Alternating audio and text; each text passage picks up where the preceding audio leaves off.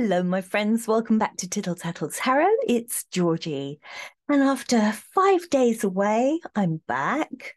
First reading that I've done in all that time. I did take my cards with me and I didn't pick them up once. So, I was wondering, coming home, what on earth am I going to read on?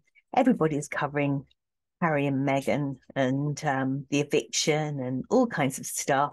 Harry's stupid interview or whatever you want to call it with Dr. Gabor Mati. I don't know how you say it, but anyway, everybody's covering all these things. So I thought I want to cover Frogmore Cottage.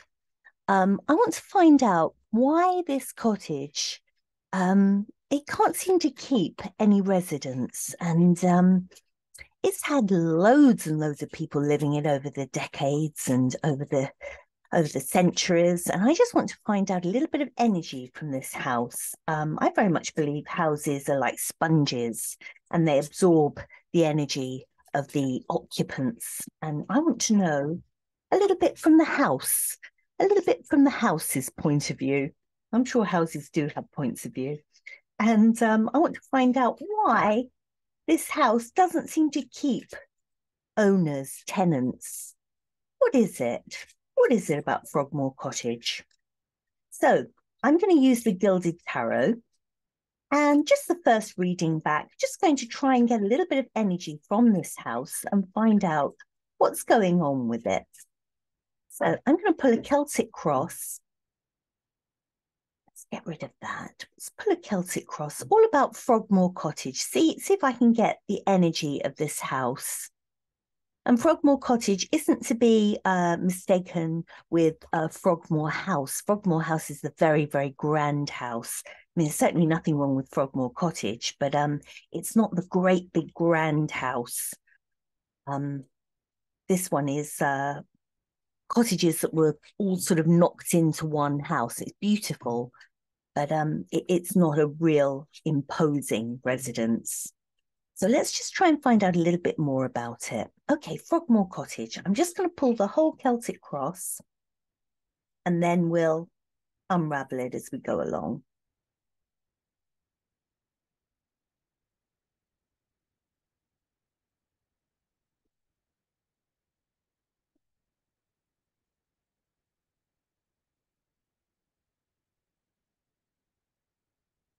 Okay, so this whole Celtic cross, it comes through on the house. So it's all about the house's energy. So right at the center of the situation, we've got the Emperor. So as I understand it, the little bit that I do know about it is that it goes back to George III's reign. And George III, he was a mad king. And, between his bouts of madness and illness, he was incredibly difficult to live with. So I believe that Queen Charlotte, the emperor's wife, the queen, so King George III's wife, moved into Frogmore Cottage with her girls, with her children, as a way of escaping this emperor. So I think that when he was good, he was very, very good. And when he was bad, he was horrid. And, when he had his rages, they wanted to escape him. So, I can understand that this figure of the emperor is very much the central energy. And that's how, the house became to be occupied in the first place, to escape this very imposing figure when he was not in such a good mood. So, and then we've got crossing it, we have here the Queen of Pentacles, which I would say is Queen Charlotte. My history is not good, and I think that's good because I'm not relying on knowledge that I have of history. I'm telling you what I'm feeling from the cards rather than reciting something that I know from a book. But I would imagine that Queen Charlotte, the Queen of Pentacles here. Queen of Pentacles is a very down-to-earth woman. She can make a little bit go a long way. She's very she's the woman to go to if you need something sorted out. If you need wise advice, a good head on her shoulders, the Queen of Pentacles, and that makes sense. So you've got the King and Queen here. You've got the King who was wanting, that the Queen and her daughters wanted to escape from at times, and then you've got the Queen here, which is a very wise thing to do. Get out of the palace, get out of that claustrophobic atmosphere, get into the house, and this is where the house comes into it. So the base of the situation here, we've got the King of Pentacles. So he's in reverse. So yeah, I mean, I do see this as being the king's madness, the king's instability. Pentacles are very down to earth, very stable. You know where you stand with a King of Pentacles up this way. He's very logical. He'll give you good advice. When he's in the reverse, he is not to be trusted. You can't make sense of what he's talking about and what he's saying. Nothing, everything's up in the air with him. So this is the King of Pentacles, in reverse. Was the root of it all, why this house was so important, because of this madness of this king, of this emperor under here. And at the top of it was very good judgment. It was a very wise decision to turn to this house. It was a very wise thing to, have this house as a bolt hole, if you like. And it was good judgment from the Queen, and it was a safe place to take her daughters. And this house was always sort of somewhere that different people could be looked after. I see this sort of judgment card as, if you need somewhere to stay, if you need to stand up and be like sort of counted and think, I need somewhere to go, then this house was like your sort of savior in a way. It housed a lot of people over the centuries, over the decades. And I think that in the top of it, the house was always there for people, like a sort of like a calm place for people. But I think that although it was there and it was a really good place to house different people, of all different situations, they came to Frogmore, but the house itself was never really first choice. This is what I'm picking this up from these cards. The Two of Swords, it was always, okay, I'll take the house, but I don't really want it. It's getting me out of a spot. And that's the kind of energy that I'm getting. And this poor house was always available to people. It was always there, but it was never people's first choice, And I think people would go there, but it would be, oh, okay, yeah, all right, I will go there, but oh, all right, that's fine, sort of thing. And this house didn't have love in it. That's the way I'm seeing this. The house wasn't loved, and and then going on to sort of near future, well, that's everything that's happened at the moment, isn't it? With the eviction and being thrown out of the house, literally. This house needs a family in it that can settle and that can call it home and that can grow old there. It's never had this. To me, it seems like a place that people have just come and gone and, oh, well, it'll do and it'll get us out of a situation. But no one has really loved this house. And so, as I said to you in the beginning, houses are like sponges. And if they're loved and cherished, then you get that warmth coming through. But there isn't that warmth with this house because it was never anybody's first choice. That's the feeling that I get from this. And we've got the Seven of Pentacles here. Yeah, I mean, this is, again, it's, do we bother with it? Do we bother putting in the work? I know that one of the Romanovs relatives, I don't know which one, I'm really sorry, but after the Russian Revolution, one of the Romanovs, one of the princesses, not of the four princesses of Tsar Nicholas, not there, but more of a distant relative. She came to Frogmore with her children, and the house literally fell apart around them because she had no money. She was like a refugee, from Russia, and the king didn't pay anything to have the house upkept, if you like. So the house literally fell apart. And this is what I see with the Seven of Pentacles. It's like, oh, I can't give it any love. I can't invest in this house. Seven of Pentacles is you reap what you sow.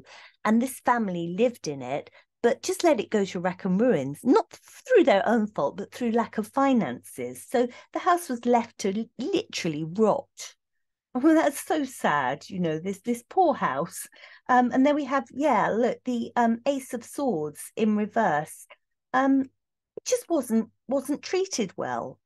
Ace of Swords is very much a truth card. When it's up the right way, it's truth, it's justice, it's looking after something. You treat something very carefully. You legally look after it, but it was just left to basically go to wreck and ruin, and wasn't treated fairly. And then we have the universe here, the Knight of Cups in reverse. Yeah, I mean, the Knight of Cups, the right way up, that's very much an emotional card. If you lived in a home that you loved, you'd invest your time, your money in it. You'd do the garden, wouldn't you? Make sure it's painted, and you do all those little things for a home that make it special. But when the Knight of Cups is up the other way, it's like you have no emotion for the home, no care, no love for it, nothing to put into it. It's just somewhere to rest your head, basically. And then we have here at the top, this is what the universe was saying, nobody poured love into this house. It was just basically a place to put your head, and it wasn't loved. And again, Temperance in reverse. Temperance, the right way up, is very nurturing, caring. You would make sure everything is looked after. You would, it would be a happy balance of energies. But no, it is literally not giving that loving care to a property. And I know this is strange doing a Celtic cross on a house, but from this, I feel so sorry for this house, because it's never been anyone's first choice. We're in a situation now where Andrew's been offered it, and he's in the Two of Swords about this. Well, I don't really want this. Yeah, okay, thank you. And you and I, and most people go, oh my God, thank you, that's wonderful. But to Andrew, it's like, well, it's just like a little hovel, really, for this man who thinks that he's all that and a bag of chips, So it's very much a little sad little house. And this poor home, and as I say, with everything that happened with Harry and Meghan, and all this disaster here, they didn't love it. They went in there and, I don't know, probably abused it in some way. They didn't even live there, did they? They probably had a few parties there, threw up on a couch or something, and that was it, really. And that's the impression that I'm getting from this. This house has not been loved. And so consequently, the energy around it is very unsettled. I can just feel that unsettled energy. This house needs to have a home. It needs to have a family in it. And Andrew is not going to be that family. If he does ever go there, he's not going to want to be there. So it's not going to help the energy improve. So I'm going to go right to the center of the situation with this house and just see what comes out about right in the center. See what the cards can tell me at the very center. The Knight of Pentacles, yeah. I mean, this is what it needs.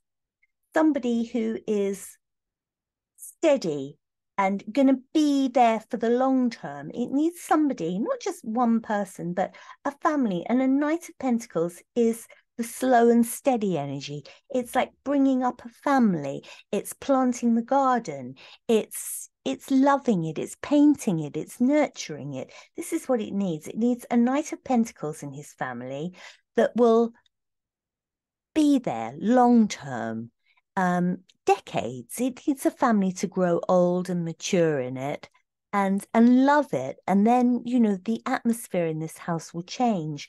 But at the moment, this poor old house has just been used as basically a very upmarket DOS place, really. That's the way I see it. It's just been used as somewhere for people just to DOS in for a while and move on. I don't think anybody lived there for very long. And when they did, it was always, oh, well, yeah, oh, thank you very much, but it's not my first choice. So poor old Frogmore. Um, and this latest debacle with the gruesome twosome, that hasn't helped at all. Hasn't helped at all. I think Eugenie and her husband moved in there for a little while, but again, it was just in, out, move on. Let's get this house, people in it who will love it and nurture it. And then the whole energy will change. And, the whole feeling of the house will improve. I don't believe in ghosts as such, but I do think that houses do absorb the energy of the people that have lived in it. And if you don't love your house and you're there just for somewhere to rest your head and just for, because it's been offered to you, the house isn't going to be full of joy. And this is not a happy home. So I hope you enjoyed that. I had no idea what was going to come up. If you know more about Frogmore and the people that have lived there, then I'd love to hear more about it. But nobody's taken any care over this property. It was renovated and it was, money has been spent on it, but it still didn't alter the actual feel of the house. It was like money was chucked at it. It was sorted out, but no love came with that. And more important than money and renovation is love for a home. And this has not had it. Really sad. Makes me quite emotional, actually. I want to go and live in it and look after it. Anyway, I hope you enjoyed that one. And I'll be back soon with another one. You take care, and it's really good to be home. Thank you. Bye bye.